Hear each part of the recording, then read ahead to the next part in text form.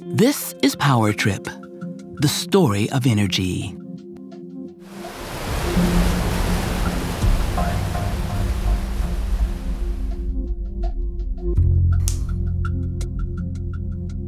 I'm Michael Weber, and I study energy and water.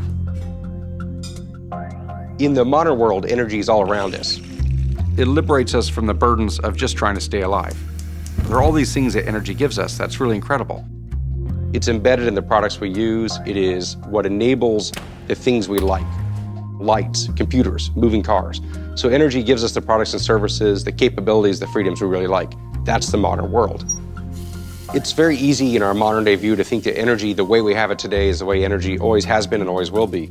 But in fact, the story of energy is a story of change. Energy has changed over time. We've changed the types of energy we've used, the types of fuels.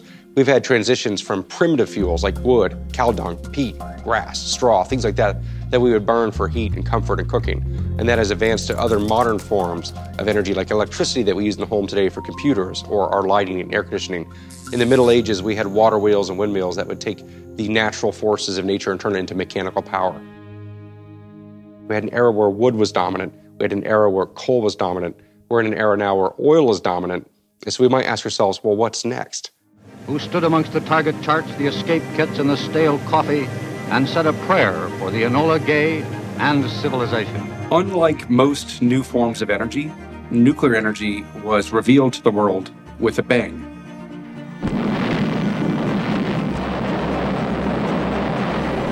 The first nuclear bomb that was used in wartime was used in Japan on Hiroshima as a way to bring about the end of World War II in Japan. The bomb run lasted 4 minutes. The bomb went away at 9:15. The ability to create and deliver a nuclear weapon to end World War II depended on two other forms of energy. It depended on electricity from hydroelectric dams, and it depended on petroleum to power the planes that dropped the bomb. So I often think of the end of World War II as a combination of plutonium, petroleum, and water. These are the three ingredients that all came together.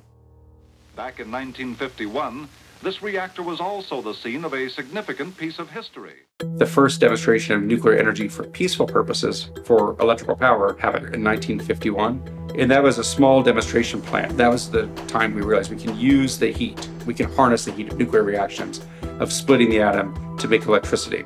And that led to a whole new wave of deployment of nuclear power. From the 30s to the 60s, the United States was going through rural electrification, the desire to electrify rural areas as a way to lift people out of poverty and to have people improve the quality of their life and have economic development. Electricity had already arrived in cities, but it had not quite made it to the rural areas. So there was about a 30-year build-out of the power sector in the United States from the 30s and 60s. We needed power plants.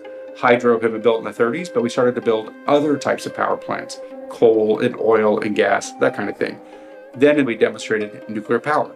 All of a sudden we had another option for generating electricity that could work at large scale. So after some experimental designs in the 50s, it started to get built for real in the 1960s, 70s, and 80s. So we had a 30-year build out of nuclear power.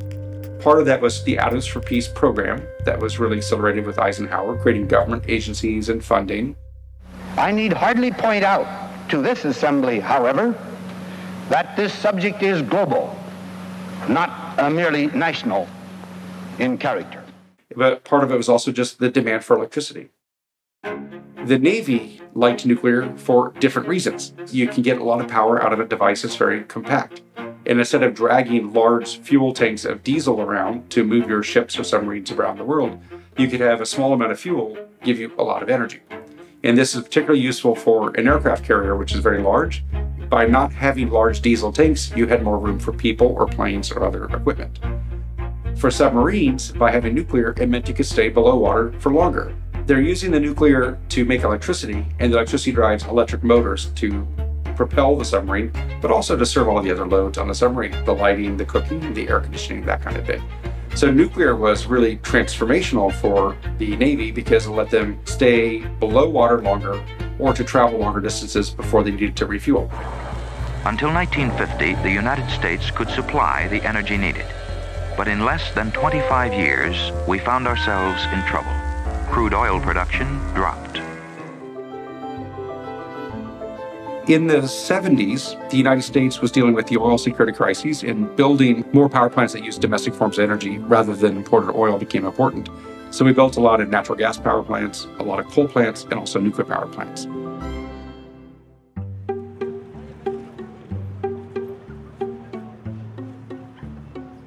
In a country like France, which also suffered the downside effects of the oil supply cutoffs in the 1970s, they also had to build a power fleet that relied on domestic fuels. But France doesn't have a lot of natural gas, and it doesn't have a lot of coal, so they built nukes. Today, in the United States, we get about 20% of our electricity from nuclear energy, and in France, it's about 75% from nuclear energy. Nuclear energy had an incredible ability to generate a lot of electricity using a small amount of fuel. It's really incredible technology and it's remarkable science. But it's also kind of scary. It's scary for a few different reasons.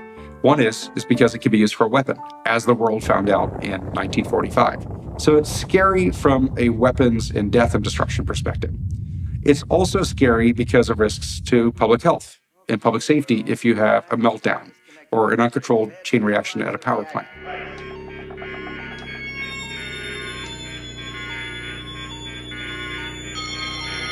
Radiation containment. And this was on people's minds because of the near accident at 3 Mile Island in 1979. At 3 Mile Island, we had a near miss where the power plant there, 3 Mile Island, which is the name of a power generating station in Pennsylvania, almost had a meltdown.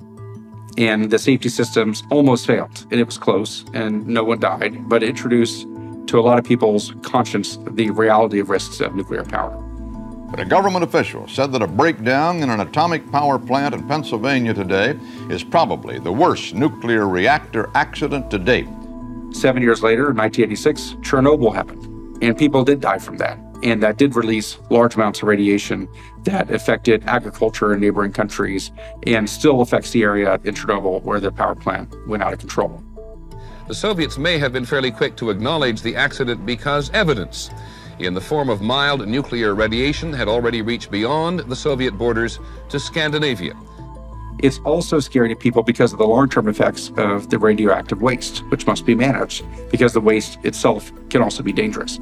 So you have these weapons concerns, these environmental concerns from the waste, as well as the public safety and health concerns of meltdowns or accidents at nuclear facilities.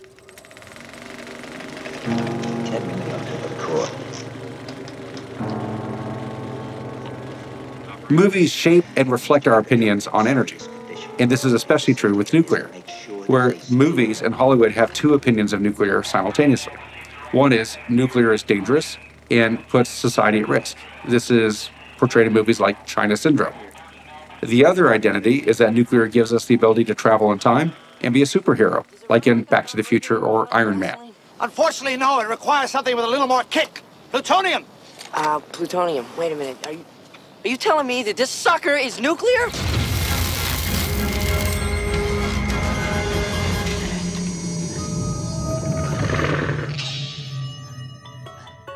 And so nuclear is the end of the world or gives us superhero powers, which is really incredible.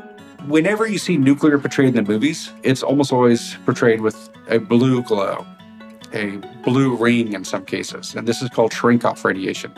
It's the view you get of light when it's moving through a different medium. And the speed of light in water is different than the speed of light in a vacuum or in the atmosphere. And because of the speed of the radiation in the water, it has this blue glow. So when the movies are showing a blue glow for nuclear, it's based in scientific fact. Nuclear energy has trade-offs just like every other technology and every other form of energy. There are some things that are really impressive about nuclear. One is that you can get so much energy from so little mass. That means less mining and less disturbance of the land and power plants that generate a lot of megawatts of power and electrical capacity in a small footprint. The other benefit of nuclear that's really prominent is it doesn't have a smokestack. It doesn't generate fumes that we pump into the atmosphere. It doesn't have the pollutants that cause acid rain. It doesn't have the pollutants that will get into our lungs and give us asthma. And it does not generate greenhouse gases while it's generating electricity. If you look at a nuclear power plant, you'll often see these large plumes of what looks like smoke. That's actually just water vapor. That's the cooling that's used to keep the nuclear reactions under control.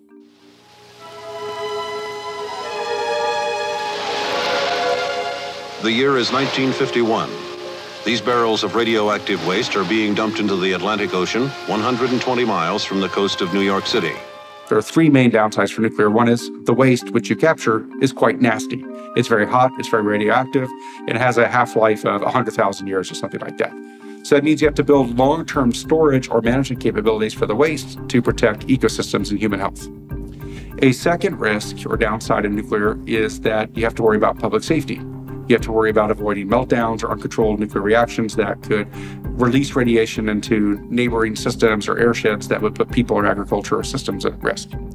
A third downside for nuclear is the risk of weapons proliferation. We know nuclear energy is compatible with weapons because that's how we introduced it to the world. We have to worry about tracking the materials and the experts so that they don't turn the nuclear materials into weapons. And that has happened before, where we worry about nuclear experts in Pakistan building weapons for North Korea and this kind of thing. So we have to manage those risks. There are also other concerns about the cost of building nuclear power plants. Nuclear power plants tend to be pretty cheap to operate, but pretty expensive to build. There are two great risks for humanity. One is nuclear holocaust, and the other is global climate change. And nuclear can be a cause of one and a solution for the other. When we think about nuclear, we have to remember it's one of the options available to us for a low-carbon future. But it won't be an option unless we solve its problems. It's time for us to think about nuclear.